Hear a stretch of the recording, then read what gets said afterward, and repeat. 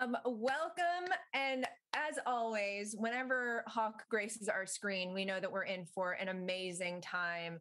I'm going to hand it over to Hawk and Freda. I will be back toward the end. If you have any questions, you'll be able to call us and chat with our very special guest, Javier Bardem.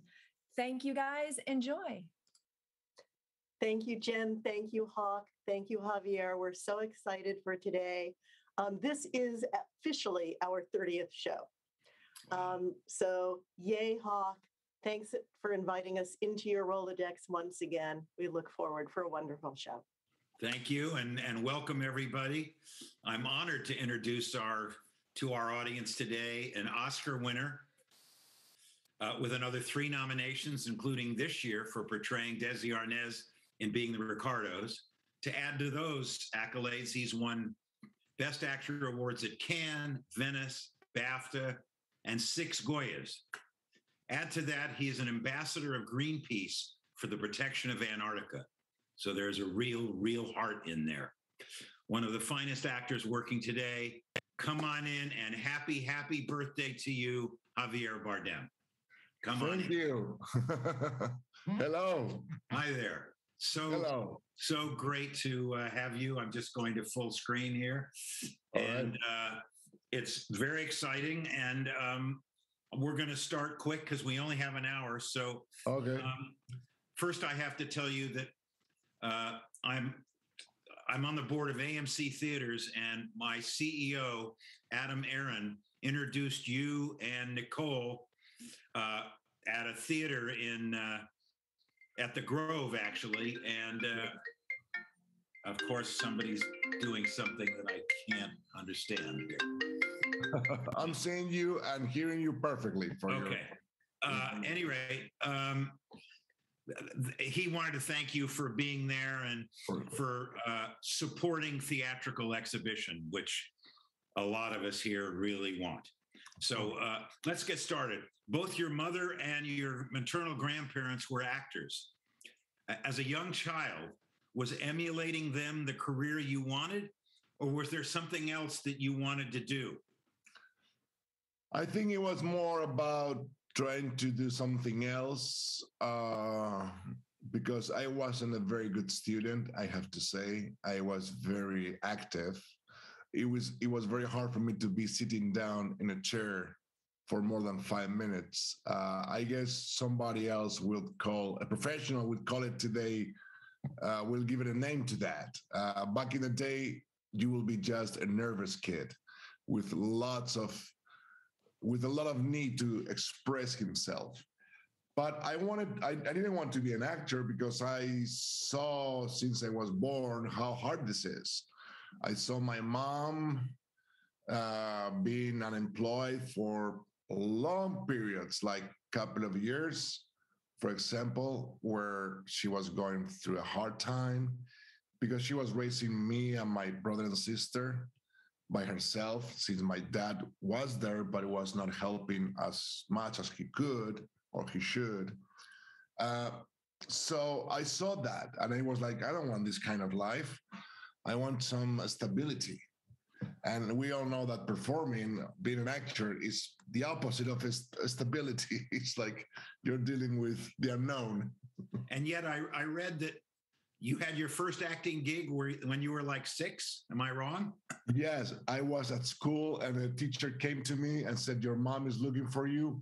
And I said, what's going on? I said, well, there's a kid in the show that I'm playing that got sick. And the director asked me if I could bring my own kid, would you like to go and do? And I said, okay, if I can skip the school, it looks cool. And my mom told me, they're going to give you a toy. I said, okay, I'll do it. So I went there. Or a lollipop. Exactly. I went there, and then the scene was supposed to be, it was like in the 15th century. It was supposed to be these 2 thieves with a gun that were playing with me, and I was supposed to have fun with it, but I started to cry. And the director, called Fernando Fernan Gomez, which is a god in Spain, he said, okay, it's fine. He's a dramatic actor. It's fine. I can take it. Now I understand. Given the Oscars are coming up, and again, you're nominated. Again, congratulations. Thank you. I understand. Did you grow up watching the Oscars? Was it on television in Spain? Well, it is late. It starts at 2 a.m. So the Oscars were not as, they're popular. And of course, it got more and more popular. I remember watching the Oscars with Bob Hope presenting them, and my father having a blast, laughing, and me going, "What's the fun of it all?" Because it wasn't translated. It was in English, and they had subtitles, and I was not able to read the subtitles. So I was like, what he's laughing about? But then I would say that the very first Oscar night that I really truly enjoyed at its full was in '93, because Fernando Trueba won Best International Picture for a movie called Belle Époque.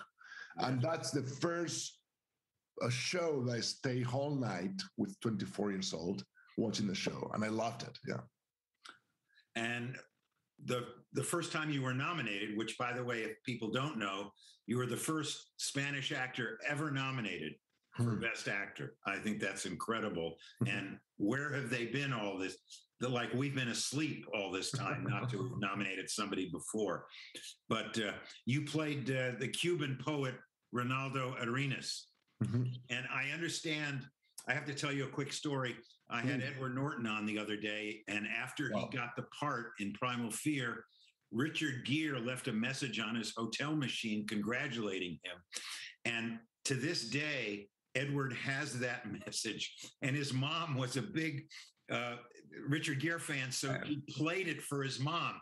And I understand that you're a big Pacino fan, and that, in fact, Pacino called to congratulate you. Tell me about that. It was what I did before Night Falls with the great loving Julian Schnabel. I thought nobody was going to watch the movie. Not because I didn't trust him as a director, but because I thought, who's going to really care about a movie about a Cuban gay poet done played by me? No one. So I kind of tried to experiment with the fact of seeing if I'm able to perform in English. It was my first movie in English. And then the movie opened and it went very well. And that success of that reception of the movie took me by surprise.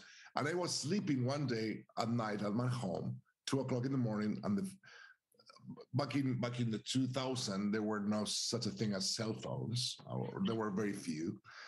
So there were phones, hard lines with answering machines, as you know. And then 2:00 in the morning, there's a phone call. I stand up because something is wrong, my mom or somebody. I get the phone, but it was too late. And I go, who's that? And I press play, and it was Al Pacino saying that he saw the movie with Julian and he loved my performance and he wants to congratulate me. And I was like in tears, and I played that tape on and on and on for 20 minutes. And of course I have it with me. Of course. And of course I played to everyone, my mom, my brother, my sister, everybody, even the owner of the apartment, to see if I can pay less. Now, have you met Al over the years? Yeah. Then I would say 6 months later, I had the chance to meet him in Toronto, in the festival. And we were having lunch, Julian and I, and he was coming to join us. And I went, when it was 5 minutes before he will come into the room, I went to the bathroom with a photo camera. Again, there were no cell phones. And I took a picture to the mirror of my face, because I was like a teenager meeting Backstreet Boys. Wow. And then he came in, and of course, then you meet this beautiful, humble, generous, fun, caring, loving man. And then even when you thought of him, goes even higher and higher. Yeah. No, it's true. I understand. I understand that, and I think it's exciting. And I love that.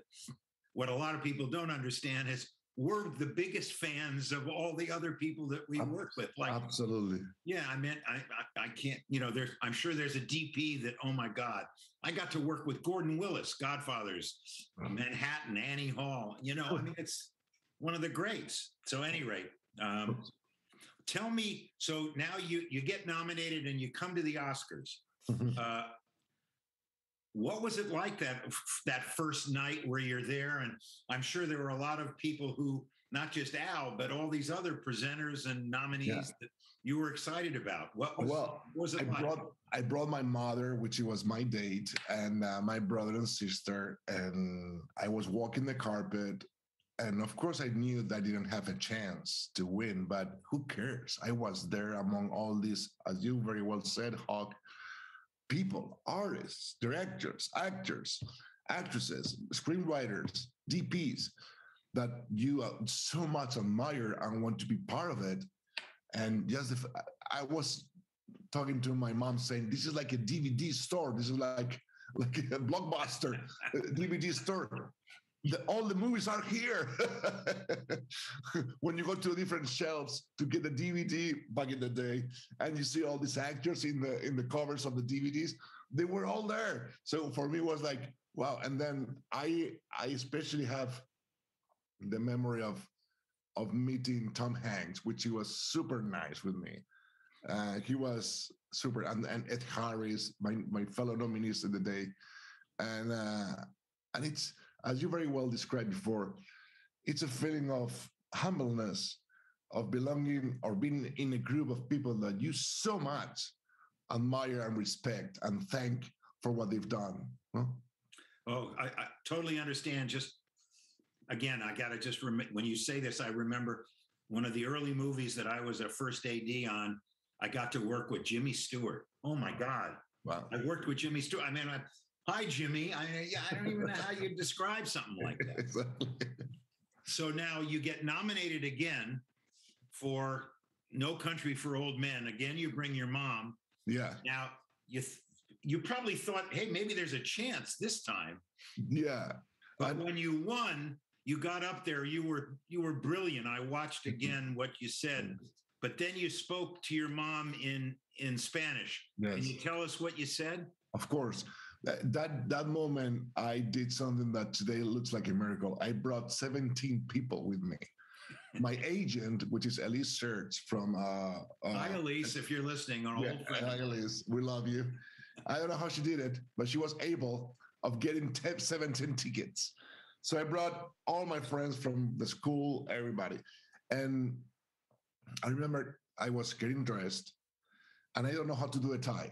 I don't know. So all my friends were there. I said, okay, we're late. I need someone to make the tie. Come on, Julio. Julio is a good friend of mine. And Julio said, no, me. I said, come on, Julio, you do a tie. You go to the office every day. Do a tie. Only 40 million people is going to watch. Come on. And I remember his hands shaking and making the tie.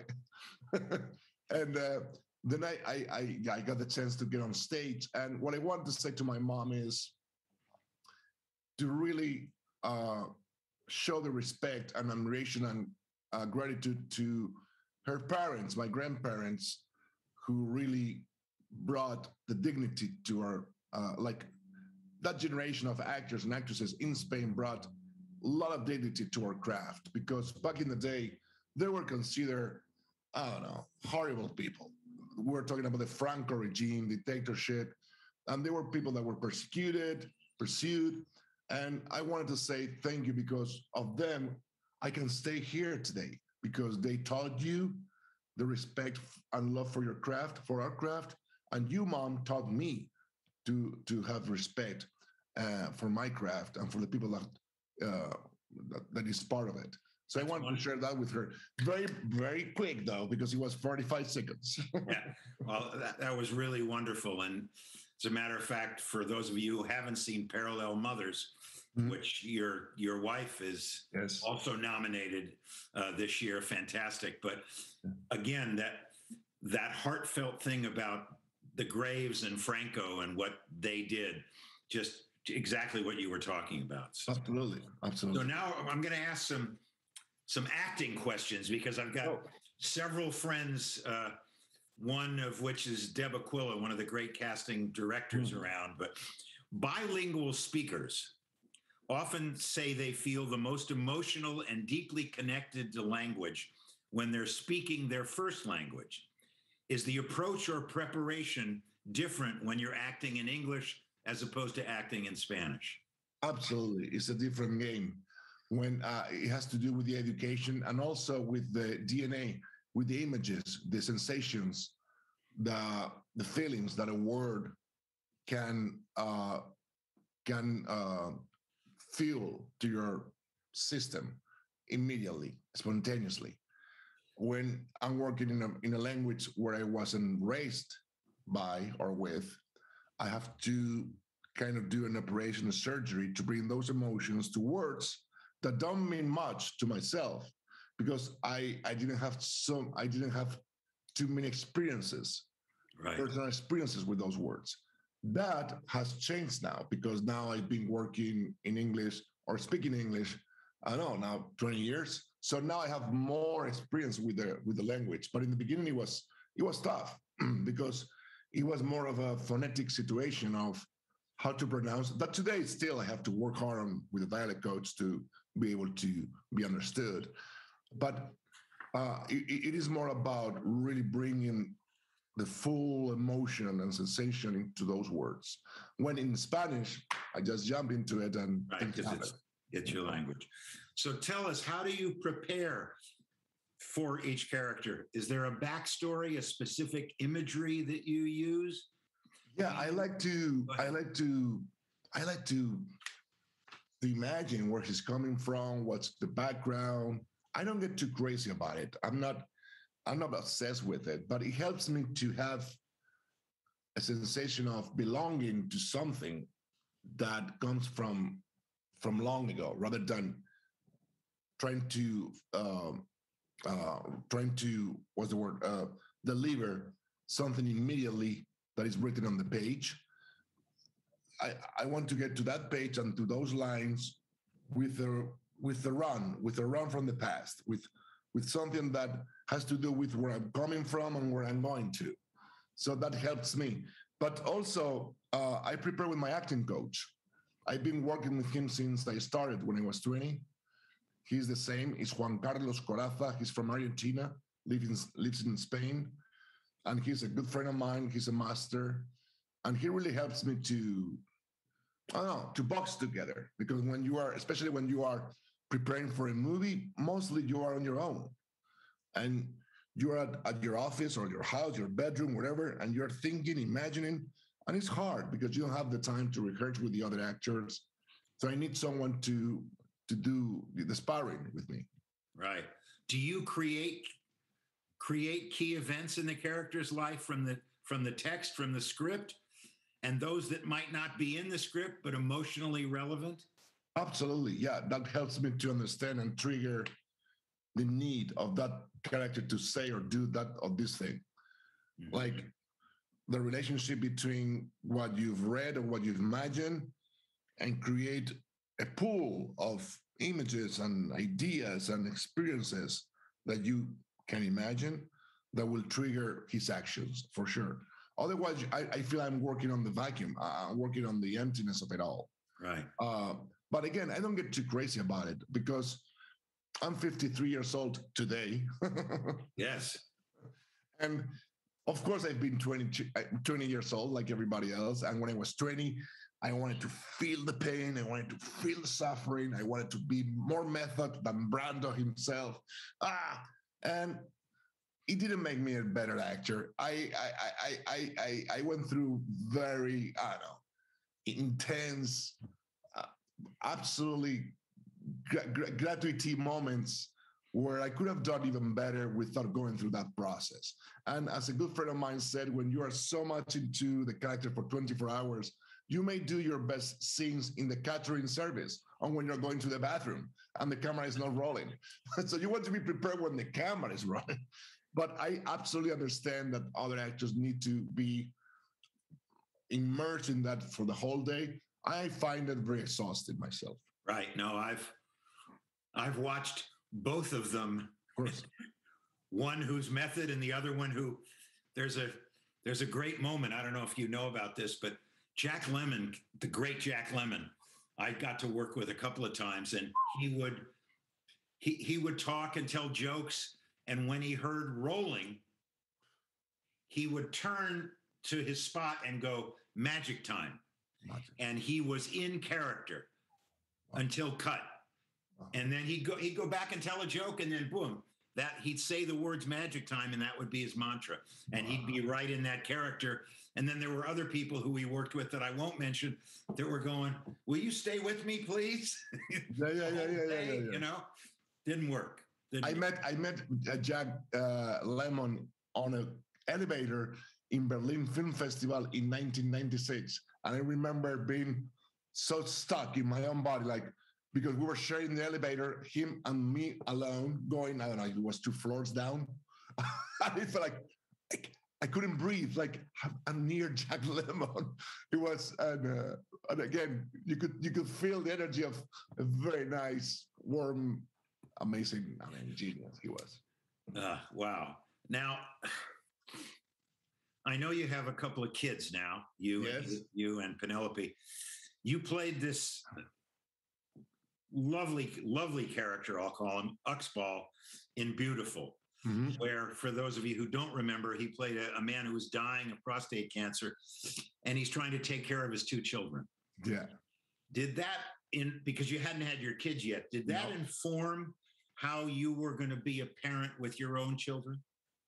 In a way, yes, because that was 2008 and 9, and it was 40 years when I did that movie. And before that, I was having a lot of problems. I mean, not struggle with being a father, I guess, because I'm coming with my own backpack, and my father was not as present as I wish, blah, blah, blah. You work through psychotherapy with it, and then when you're ready, you just feel it.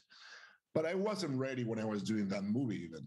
And the fact that I could share so many months with those 2 kids and get into the world of being a father that sacrificed himself for those 2 kids, a single father who has to take care of those 2 little human beings, really opened a flame within myself that I wasn't expecting about, wow, what is this unconditional love looks like?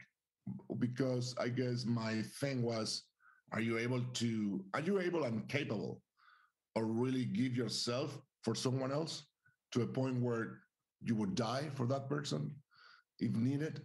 I wasn't ready for that. I was way more selfish than that. But I guess that movie helped me to open the door toward that feeling a little bit more. And then the relationship with my actual wife started to happen. And it came naturally that I really wanted to be a father. And I think a little bit of it has to do with that movie. Now, do your kids want to be actors too? I mean, their parents are both giant actors. I don't know. The thing is, I don't know. It's something that my wife and I, we always talk about, which is we are blessed. We are not only... we belong to that 10% of actors that work, but not only that, within that 10%, we are in that 1% of actors that work constantly and with great projects.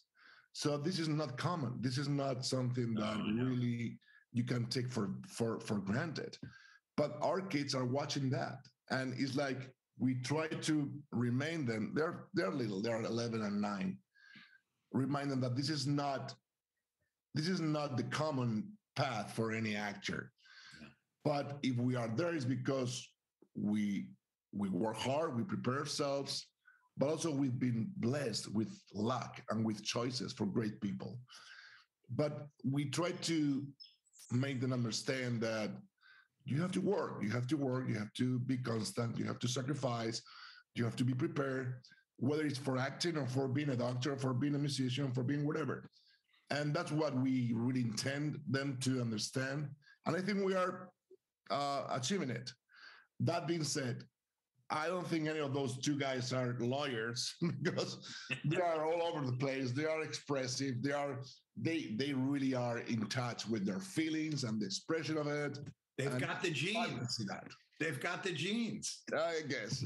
Yes. So now, this year, you're nominated for a very different Cuban than the gay poet you did years ago, Desi Arnaz. how did you research? Did you know? I mean, was Lucy, I Love Lucy on television, or had you ever seen it before? What did you know? How did you research? No, really. I mean, I Love Lucy was huge here, as we know, but it wasn't that big in Spain. So when I first heard about the project, it was because I was interested in knowing who that Lucille Ball and Dusty Arnaz were. So I started to dig in those episodes, and I discovered the world of those two amazing geniuses, and I immediately fall in love with them both. But I wasn't familiar with them, and then I read his Desi Arnaz autobiography called A Book, which is a very smart, intelligent, fun, and also tough reading because it explains the story of Cuba, his experience in Cuba and in the States. But I start to prepare based on what I begin to see through the videos. And I think that helped me to have a clear idea rather than coming to the job with a huge weight about the icon, about the expectation of the icon. I didn't have that. And I guess that helped me to be more free in order to achieve what I thought it was the most important thing to achieve, which was the essence of that person, of that personality. Right. Now, we all know Aaron Sorkin's dialogue is like, he doesn't like the changed. Now, how did that work with you having to do all of the Cuban stuff? Was he as a stickler with you as he usually is? Well, I have to say that I was the envy of the whole cast because I could change some words from Aaron Sorkin myself, meaning I'm a foreign actor playing a foreign character. So I could say, hold on, what about this? What about that? I don't know if he would say that word. And he was super nice and super open. But at the same time, I would see how he would be very strict with other actors in their natural English language. Yeah. But let me tell you, I mean, his boundless talent. It is a gift for any actor to have those words. It's like butter in your mouth. I mean, it really melts. You don't have to fight through it. Yeah. It comes to you, and it comes and goes. It's a natural flow based on a very thorough preparation that he has as a screenwriter, knowing what an actor and a character needs to say when and how. It's so I would say that most of his direction as a director is through the writing. It's like what Woody Allen told us in Vicky Cristina Barcelona in 2007. When I was asking him for some direction, he will run away. As you know, he doesn't want to give too many notes. And one day he told me, "Stop, Javier, stop. You know, I do my direction through my writing and through my casting. I wrote that. I chose you because I know that you and what I wrote can link together. Now do your thing. Do your thing." I was like, okay.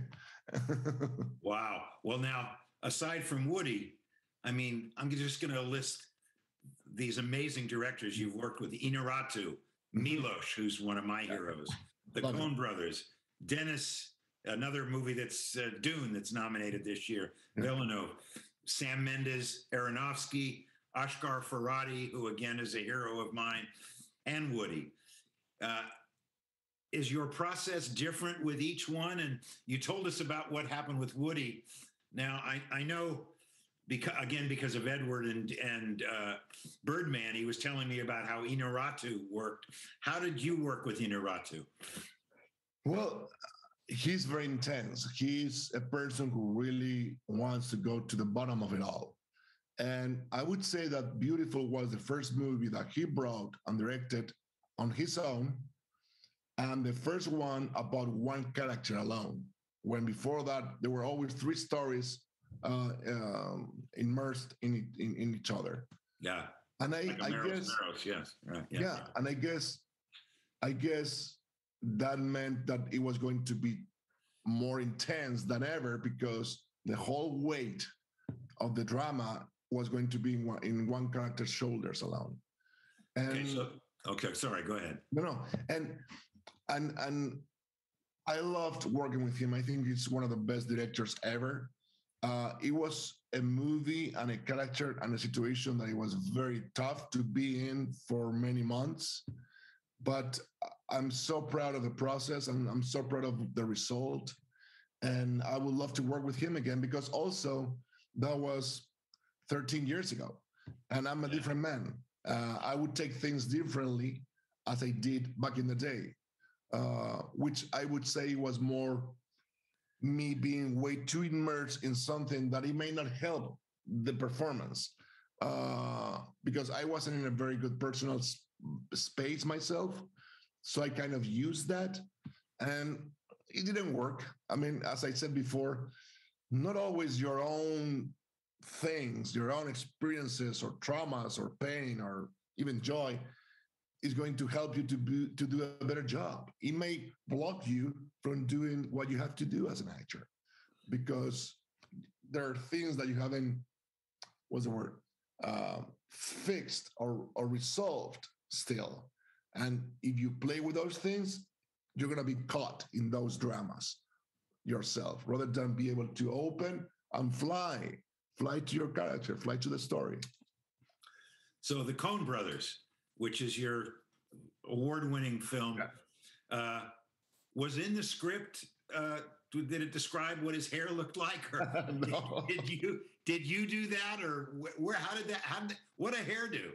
What the hell happened there? Okay, so I left my hair long because I didn't know what they were going for, and I sat down on the makeup trailer before shooting in New Mexico, and the Coen Brothers came with a book of photos of a brothel in the border of Mexico and Texas with a photo of a guy and two prostitutes, big ones, huge ones.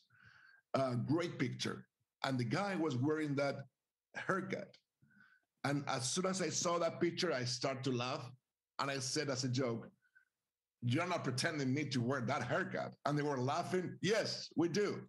And it was like, shit. And then, then the hairdresser, which is, his name was Paul, that he passed away. He was a genius. Paul LeBlanc? Yeah, Paul LeBlanc. Oh, I work with him. Genius, yes. Genius. In a second,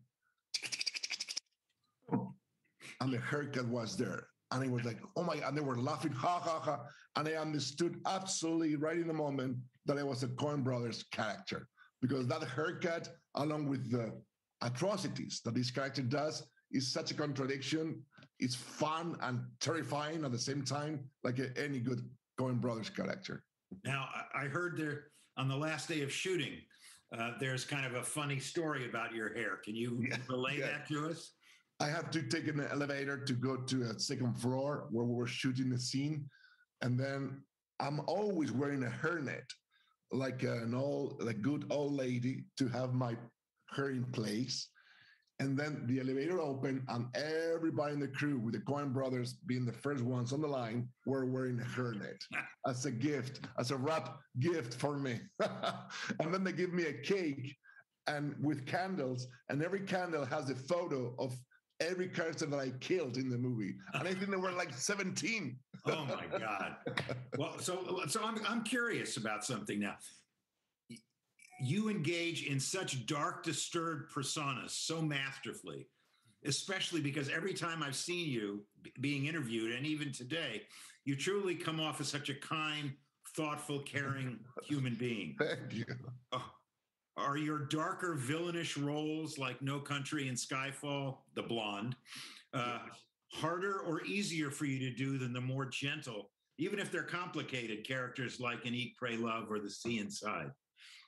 I don't know. I don't know. I think we all have everything inside, and the fun of being an actor is that you are forced to put the mirrors out there and see sides of yourself that you are not maybe used to or you are not very happy with.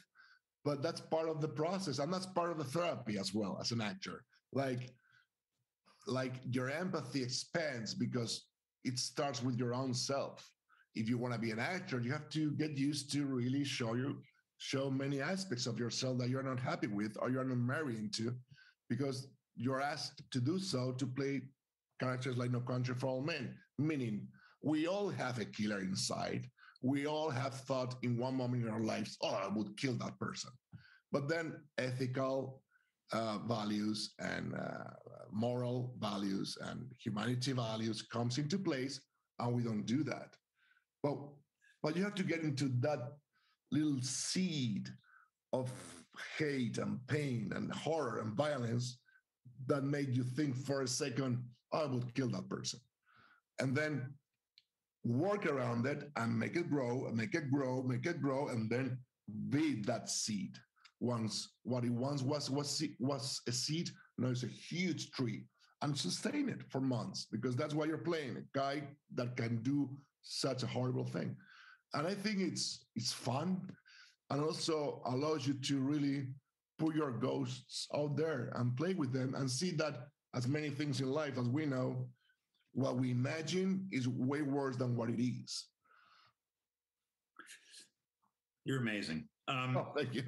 If you had the chance to portray anyone in history, have you got someone in mind that you've always admired or wanted to play? I wanted to play Hernan Cortés, the conqueror, who went to Mexico and create this conquest, and also we can call it genocide as well. I mean, seeing from what it is today, it's very easy to judge history through the time. We have to get into those mindsets of the time and what were the values back there. And I was going to play that role for an Amazon short series, but the pandemic happened and it was canceled. But funny enough, I was able to play it for 2 weeks. And in a way, my system, I put that out of my system. Like, I had it and I play it. It went to nowhere, but at least I had the chance to play it. Well, Helen Mirren's husband, Taylor Hackford, a great director, buddy of mine, has had that Cortez script forever. Yes. I'm sorry it's out of your system, because I was going to call Taylor and say, get him the script. I have it. I still have it. So it's okay. We can call Taylor. Okay. All right. Is there a director you can't say Inarritu again, because you already said you like to work with him again, but is there another director or an actor that you really want to work with, that you're just, wow? Yeah. I mean, there's one, there are many, but Steven Spielberg, I mean, I had the chance to meet several times. And again, it's such a wonderful, sweet man. When I was 12, I remember watching E.T. on movie theater 24 times. 24 times that I paid with my own pocket. Wow. That's how crazy, that's how important the movie is for me. And I love that movie. And then I met him and I went to his office and the AT was there. And again, I was like shaking, like, no, I cannot believe. And he was super nice, super sweet. And we tried to work a couple of times, but it didn't happen for different reasons. But I would love to be under his direction. I think he's a genius. Do you have any desire to direct? No, not at all. I mean, you know how hard it is. I mean, it's tough. I think the fun and the joy of working with actors would make sense to me, but the whole surroundings of what it means to put a movie together, I don't think I'm ready for that. It takes a lot of work and a lot of focus and a lot of strength and stubbornness to really be the captain of such a big boat full of so many people. Mm-hmm. Well, so they pulled a gag on you on No Country for Old Men, but I hear you pulled a gag on Daniel Craig on his birthday. Is this the truth? Tell us what happened with that. Well, I'm March 1st. And thank you for reminding me that, because tomorrow, March 2nd, is his birthday. I'll make sure that I test him. And we were doing Skyfall, and then we celebrated the birthday together in a hotel. And I was so much into the mood of Silva, which was this kind of homoerotic character that, beyond his sexuality, what he wanted to create is uncomfortableness in Mr. Bond. physically, because that's something that Sam Mendes, amazing director, and I discuss. What can we do that hasn't been done yet to create a situation with Bond where he kind of loses his security? And we thought he has to do something with the physicality, because it's been done everything. What about this guy that really approaches him through a different point of view, through a different manner that you cannot easily read, and he feels like he's a little bit lost with it? So we kind of create a character based on that. And I was in that mood, and because I was in that mood, I said, I'm gonna be Marilyn Monroe, and I'm gonna step out of the cake, and I have my blonde hair and my boa, and then I did. I sang "Happy Birthday to You" with my best Marilyn Monroe impersonation I could do, which is horrible, and he was laughing his ass off. And he's such a great, beautiful, loving man, amazing actor, and I remember being one of the best nights of my life. We were having lots of fun. Sounds great. It's again, the stories that we have from movie sets are the best. Oh my God. Of course. Do you care whether future films play theatrically or stream? Where does it matter to you? I mean, it matters. I was raised by watching movies in movie theaters, in huge movie theaters of 600, 700, 1,000 people inside. Of course, that's where all my love for movie making came from. At the same time, the world evolves, and today we live in a place where there's a lot of content, and thanks to those platforms, they are giving lots of jobs. They are giving lots of jobs to all the craft and technical craft, actors, artistic craft, and they are also producing movies that otherwise won't find their place or their room in the industry. So it's not that I want one thing alone. It's that I think we, like everything in life, we should find the balance. We should find the balance and live with it and find the best thing of both worlds, which is let's protect the movie theaters, because that experience is a different experience, of course. I did a movie called The Good Boss in Spain, which is a comedy, and we were watching it in a full house with 700 people, and the laughter of the audience all together, that's sacred. I have some goosebumps. It's like, to be in that room, it's something that you won't get back, or you won't even get close to, near to, if you are in your home by yourself. So it's important. And at the same time, it's great that movies like Coda or movies like, I don't know, The Power of the Dog, to name some, they are produced by platforms that otherwise, I don't know if they will find a producer to put together.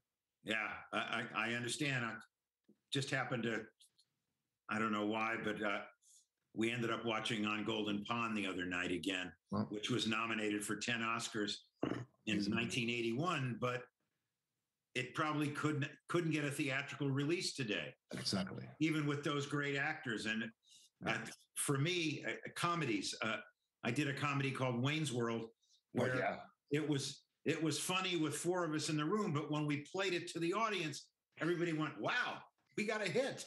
Exactly. So, yeah. So the Oscar has always been for theatrical films. Until the last couple of years now. How do you think the Academy can navigate the changing landscape and still stay relevant? Because that says it. You may have answered part of it already, but I don't know. I mean, I know that the world changes now. The young audiences are looking to, are getting so much information all the time, constantly, from different sources, that to ask for anybody's attention, you really need to, I don't know what you need to do. It's tough. It's tough for the audience. It's tough for the students to be able to focus and read a book and get concentrated for 1 hour in one thing without being driven by the anxiety of checking the phone constantly or thinking about something else, because the span of attention, it's shorter and shorter. So I don't know what is there to do for the Oscars show to be more interested for the audience? I don't know. What I do know is that yesterday we were in the Hollywood Critics Association award show, and it was relaxed. It was long though, but it was relaxed. We were having fun. There was a great presenter doing an actress, which I'm sorry, I don't know the name, but she was brilliant, a Broadway actress presenter. She was presenting, and it was fun. And I was thinking, everybody that wants to have a good time will join this. Will join this because it's fun. It's it moves quick. I mean, the presentation. Then the people, when they stand up there and talk for 5 minutes, that's a problem. That's a problem. It's like, you can't have people talking for 4, 5, 7 minutes. Right. And at the same time, you understand it's their moment, and you want, and they cannot control it. But for example, when I won, I was 45 seconds. so because it's a show as well. It's a TV show that you have to be part of. So I want to move now to something else that you do that I am so enamored with you and proud of what you do, is your activism. Mm-hmm. You've participated in several docs, and I'm sure it's made a difference in your life. The first one that I remember is Sanctuary, about preserving marine life and creating a sea sanctuary in the Antarctic. Where did that come from in you? And had you been to the Antarctic, or how did that happen? I guess what it comes from is by my mom. My mom taught me to really be able to, to try to support as much as you can in the way you can to the cause of people that you think they need your voice and support. And unfortunately, there are so many out there. And I guess what I do is to try to learn the cause and what are we talking about, why it's important. And if I feel like I can do something for them, I can be of any value, if I can be at any service for them, I will produce a documentary and I will be there and I will help. And that was the case with Greenpeace. They asked me to join the campaign. Before I joined the campaign, I tried to understand what it was about, and I learned and I read and I sit down with them and I listen from people that do know what they're talking about. And of course, I agree with them. It's about the global warming. It's about how the polars, north and south, in this case, the south one, are the thermometer of the land. And it's telling us constantly that we are doing wrong. And for me, it was an amazing experience to go for 10 days in that exploration, to go to the Antarctic and see in firsthand what they do there. The biologists, the scientists, the activists, what they do there. The sailors that can stay 9 months in the sea away from their families because they want to help to tell the story of the world to others. It's amazing. So I did that documentary and it went well, and it helped to bring the discussion to the table. But again, we can do very little. It's always about the same people who has to make the right decisions. The governments, the politics, the economical lobbies. Right. Today, I don't know what we can do about Ukraine. Crazy. But I'm every time I read somebody who has some kind of a voice doing something to help the Ukrainian people or the situation there, I'm always very proud of those people, some more than others. But I hope that all of the Hollywood community and unions take a stand, even if some people go, they're only actors, or they're only directors, they're only Hollywood. I think because we do have such a voice, that hopefully we can make even the slightest bit of difference. Yeah, and also I think when you're speaking out loud in the name of someone that you believe, or a community, or a minority, those people feel represented, and that's important for them. you may not change the world, but you're helping them to be heard and listen. And in this case, like many other cases, what they say is that the first victim in any war is the truth, because then the propaganda starts to take place for one place and for the other, because we all need to have enemies to fight for. So, and as many other things in the world, it's a combined process of wrongs that create a horrible situation. In this case, in Ukraine, from what I've read, from what I know, Putin and his imperialistic, ultranationalist thought of himself and his country, that he controls so much without the voice of the opposition, is making him do things that are so outrageous and so wild and so horrible. The victims are always the same: the civilian population, and the river of people, thousands of people that are of refugees that are coming towards the borders of Europe is growing by the numbers every hour and every hour. People like you and I. Yeah. At the same time, we have to take responsibility. I'm from Europe. You're from America. We need to also remind that we cannot expand the NATO bases and break the law of the statement that it was signed after the Cold War with Russia, because that is a way to strengthen their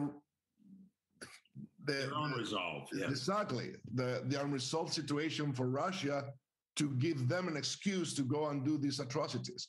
Right. So it's a very complex situation, but at the bottom line is we need to more or less, obviously, to focus on the victims and on the refugees and on the fact that today making a war, creating so much danger and pain, it's unbelievable. It's absolutely something to point at and say that cannot happen. Diplomacy has to take place in today's world.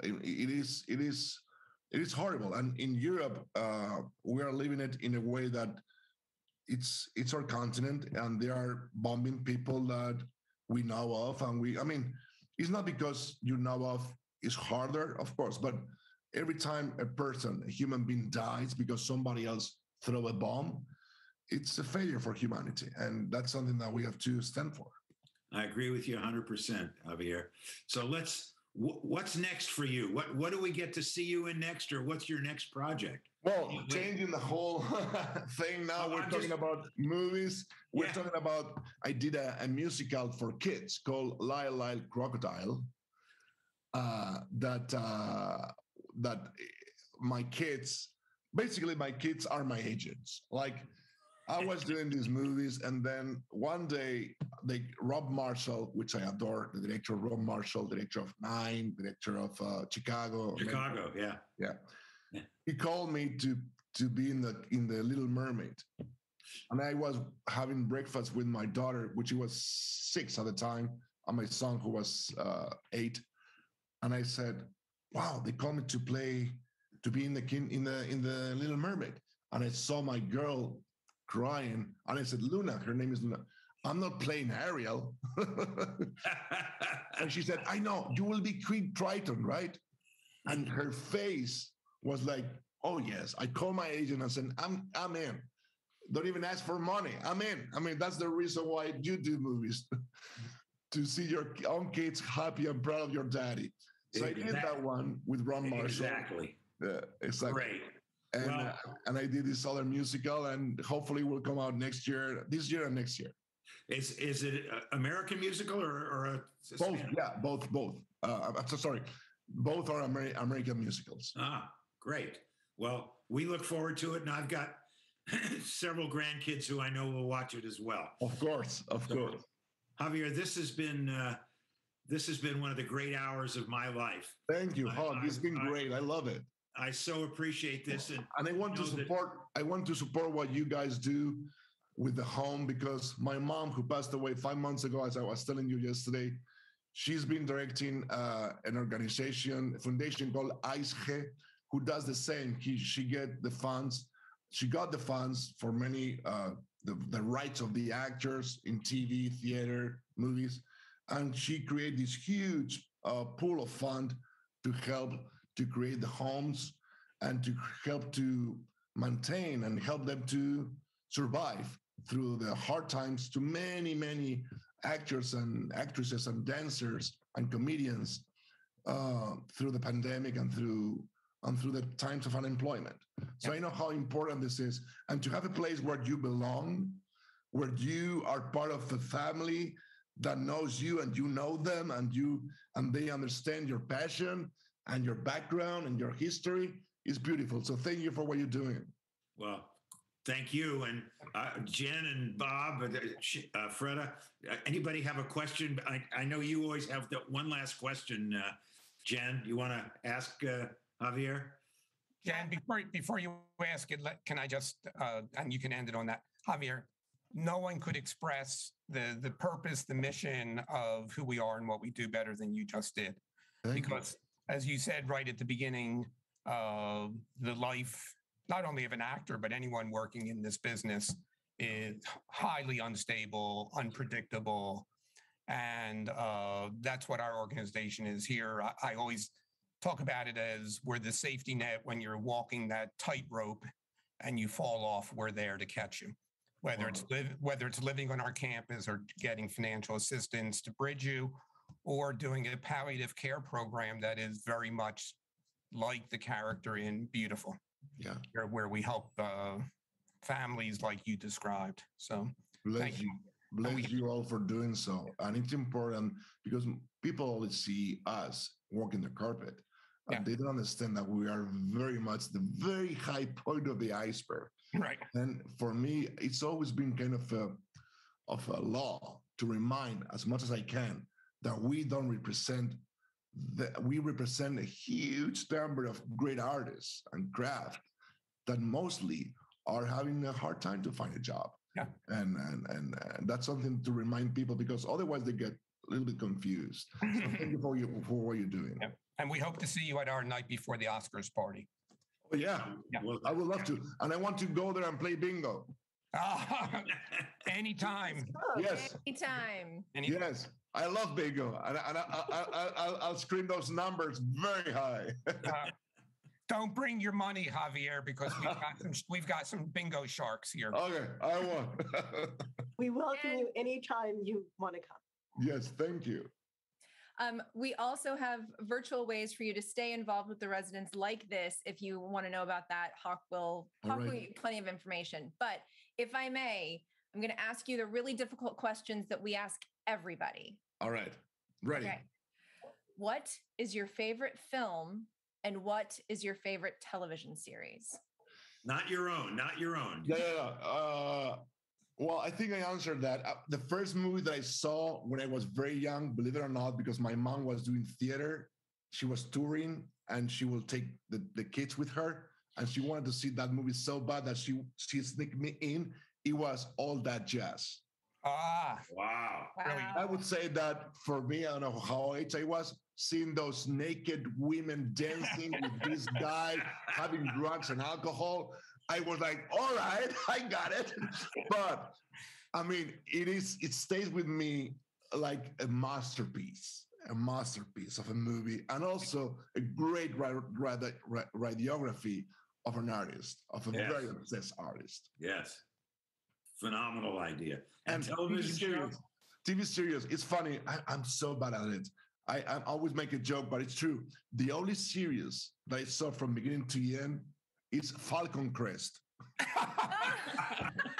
And I know that a lot of people watching this know what I mean. When I see this to the younger generation, they go, Falcon what? I go, Falcon Crest is the only one that I saw from beginning to the end. I'm so bad at this. Those are great answers. Thank you so much for being with us. Hawk, as always, you bring the amazing star power, and we just want to wish you the best of luck in all of the award seasons. Thank you for everything you've done this year. Thank you again, Javier. Thank you, I'll see you Monday at the nominees luncheon. Oh, great, Hawk. I'll give you a big hug. Oh, great. Love to see you. Thank you very much. I love the conversation. Thank you for having me. Thank you, guys. Here are the trailers for what's coming up on the TV station this week, and we'll be right back with Harry's Poetry Hour.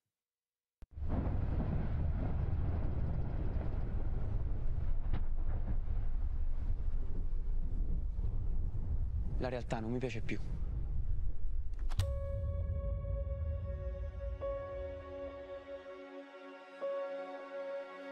La realtà è scadente.